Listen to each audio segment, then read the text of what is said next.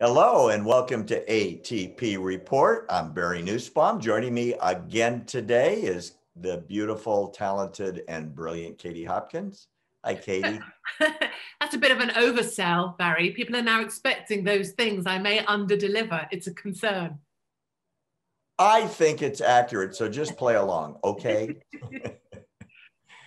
I'm astounded by the agreement among three people that I don't think have ever agreed on anything. Donald Trump Jr., AOC, and Senator Ted Cruz from Texas, two conservatives and one communist, are on the same page on this wacky series of trading platforms that are all involved in Robinhood.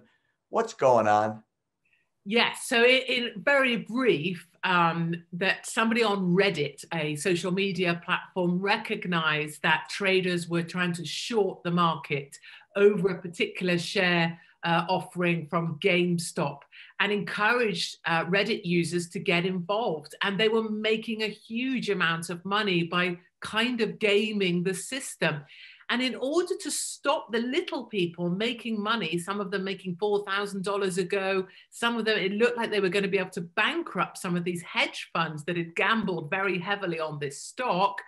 What happened was these trading platforms called Robinhood and others stopped the trades of the little people in order to protect the hedge funds of the big, powerful people. And what it did, of course, it blew up this idea that, hold on, not only are we powerless, not only are we having our elections messed around with, now the stock market isn't as it seems either, and the little guy isn't allowed to make money. But the point of this is that what happened is that AOC, Ted Cruz, Donald Trump Jr., all ended up in agreement, of course, that this was wrong. And what I think is almost lovely about this story, not only is it a great sort of parable of the little guy getting their voice heard, but it is actually a great thing when AOC, Ted Cruz, and Donald Trump Jr. can agree on a point. I think that is a very great thing, that people can put politics aside and just go for what is right over what is wrong. And that's what happened in this moment. And I think we need more of that. Oh, no question. But consensus building seems to have gone down the toilet right around the time that Biden got inaugurated. Yes, so true. I don't think we're going to expect to see more of it. No. So speaking of crazy times, we've got some really wacky stuff happening in the US, but it's even worse in the UK when we're talking about enforcement of these lockdown restrictions relating to governmental response to COVID.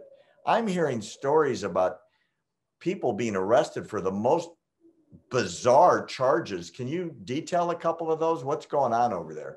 Yeah, sure. So in the UK, and without a word of exaggeration for effect, it's illegal to leave your home right now. If you go out, you're allowed to go out once a week to get some shopping, groceries, no stores are open. You're not allowed further than 7 miles is a radius from your home. You're only allowed to exercise once a day alone. And in a way, that isn't as bad in itself. It's the draconian policing of that. So we had a gentleman yesterday wrestled to the floor in a supermarket for wearing his mask incorrectly. Then we had 2 children, which it was the thing I loved, organized a kind of spontaneous snowball fight because we just had snow here. And it ended up, it was a lovely thing. It was all these kids outside throwing snowballs and strangers who didn't know each other, all, all over the place. They got these 2 kids and they fined them £10,000, so $15,000 each for being part of coordinating a snowball fight. I mean, it just is enough to kind of make you weep for where did we lose our, the Brits are supposed to be known for our sense of humor and our personality somewhere along the line, or for being sort of begrudging and grumpy. But where's our fun gone? How are we doing this to our own people? And I tell you, Barry, even though British aren't very good at an uprising, there is a large number of people who really, really have had enough. This is now pushing people beyond anything we've ever known. We've never seen anything like this. Well, I had a story similar, not as bad, but I was at the supermarket here and I was checking out, and the lady behind the counter who was checking out my groceries said to me, hey, how you doing? And I said, great. How are you doing? Great. And then she said, sir, I need to ask you to pull your mask up a little higher. I can see the bridge of your nose. And, Oh, and I said, okay. So I pulled it up and she said, it's for my protection. And I said, okay. And then she gave me the total, and I was paying, and she leaned over and she said, I'm really sorry. I had to say that. I think this is all stupid, and I just want to apologize personally. I don't think I should have to say something like that to you. And oh. keep in mind, she was behind a plexiglass barrier. So, I mean, I would have had to go up 8 feet and down the other side to get a germ on her. And she still had to say it, but at least she had the humanity to give me a Oh. smile and a private apology. Oh, I just, I find it emotional because I think that's where a lot of people have got to. I had somebody, I was out running and they cycled past me and they shouted at me because I had my headphones on and they were, I don't know, I caught up with them later. I said, you don't need to shout when you're cycling by. And the lady said, yeah, I'm sorry. I didn't really. And I think that's one of the things we've got to a point where people are so sort of uptight that they're saying things and they know they don't want to say it. You know, they almost regretful as they're saying, they're sort of angry and they can't let it out. And then when it comes out, they feel bad. So I'm sorry, that's such a sweet story. What a sweet lady for saying that. Well, I got the apology and so did you, but Oh, meanwhile, we're being deluged over here with rules that are truth. changing every 12 minutes. So your family has a conflict, I understand. Mom and dad want to get the vaccine and you don't think it's a good idea. How are you going to resolve it? Yeah, and that's really happened when I went to the States. When I left, it was all in order. Mum knew it was craziness. She was healthy. Dad's healthy. They weren't going to have it. I left to the States for 3 weeks, and one of my family members who works in socialized healthcare kind of got at them. And I came back, and it turns out they've signed up and they're waiting for their appointment. And I don't know, Barry, I feel dreadful in all sorts of ways because I don't want to be the annoying kid that tries to put the parents off. What if mum did get it and the vaccine could have been helpful? I mean, I don't know. I'm a skeptic, but and then also I feel that, but what if mum does get it and my dad, but my mum, and what if something happened to her? What if she was one of the ones who got poorly afterwards? And then I will really want to turn on this family member. So I have all of this stuff going on. And normally I feel quite in control of my life, but I don't feel in control of this. So at the moment, I'm keeping my tongue and trying to just say, well, they must do whatever they want to do, but that feels wrong. Ugh. So what do you make of these rumors out there, Katie, that airlines are going to say, not only do you have to have a test that shows you're Oh, COVID yeah. free to get on a plane, but you may have to show your COVID green card, meaning, look, I got a vaccination. And if you don't, you can't get on a plane. I believe that's absolutely already here. I mean, we were told by the British government vaccination passports weren't going to be a thing. I have in my email inbox from somebody on the inside the government contract for a supplier already producing and supplying a vaccine passport. It's absolutely coming. It's absolutely on its way here.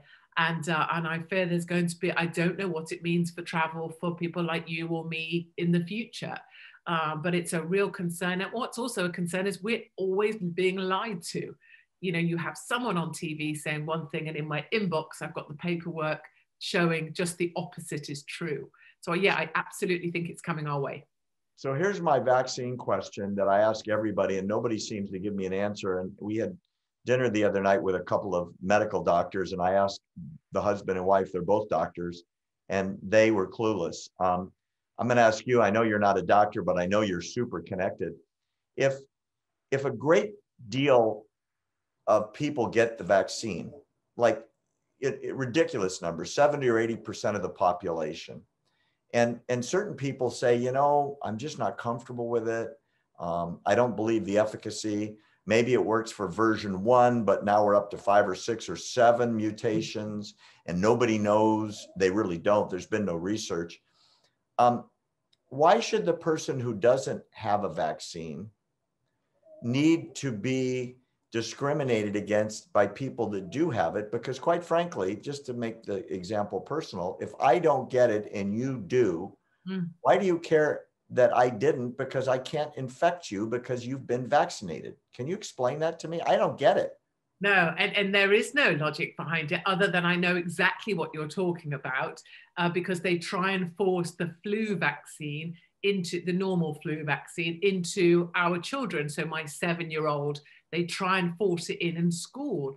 And when you are part of the group that says, no, I'm not having it, I've never had it for my son because he's healthy, I'm told that it's a selfish attitude because I should have him vaccinated in order to protect the elderly who might catch it. Whereas I always have your view as well, which is, well, if the elderly person wants to have the vaccination, good for them. I applaud them, no problem. It doesn't and shouldn't affect my son. And when people say, yes, but it's all about the herd, you know, I think, well, I'm not a sheep. My son isn't part of the flock, and we are individuals. It just seems to me as well, isn't it, that the other side, they flex with my body, my choice for certain things, which are vile things often that involve end of life. But when it comes to vaccination, my body, my choice is thrown out the window and individual choice is nowhere to be found. Yeah, and to be really succinct about the question, if using my scenario, Katie, you got the vaccine and you believe it works, and the scientists tell you it does, and the pharmaceuticals tell you it does, and the Ministry of Health tell you it does, why do you care if I got it or not? Right. And it's also this weird group thing, isn't it? You know, people in the UK are mad at the moment because some people went to Dubai. Part of me is like, you know what?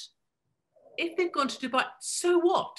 You're just angry because they're having some fun. As long as they weren't the ones that locked you down, don't be angry at the people having fun. Be angry at the government that's stopping you having fun. We misdirect our anger, I think, very easily these days. Well, we've got some weird times coming, young lady, because I think it's going to get to the point where those mysterious passports are going to, and people are going to be flashing them on Facebook. You know, for a long time, people were putting on their profile, save lives, stay home. Masks save lives. I'm wearing one. The next one's going to be, I got my vaccine passport. Did you? That's coming. Horrible people. They just love the moral high ground. I always say to people, you know, if you stand too high up on the moral high ground, when I look up, I can see you're not wearing any underwear. And I think that's okay, I'm officially stealing that one. That was brilliant. Thanks, Katie, for coming on today. And thank you out there in ATP land for tuning in. I want to remind everybody, please subscribe to our text message alert system. We need the way to reach you directly should social media, well, stumble along the way. All you have to do is text the word truth in the message box and send it to 88202 and push send. We'll sign you up for free. You'll get all of Katie Hopkins every week and all our other stuff too for free on your phone, and it'll take you about 5 seconds. For ATP and for Katie, thanks for joining us. I'm Barry Nussbaum.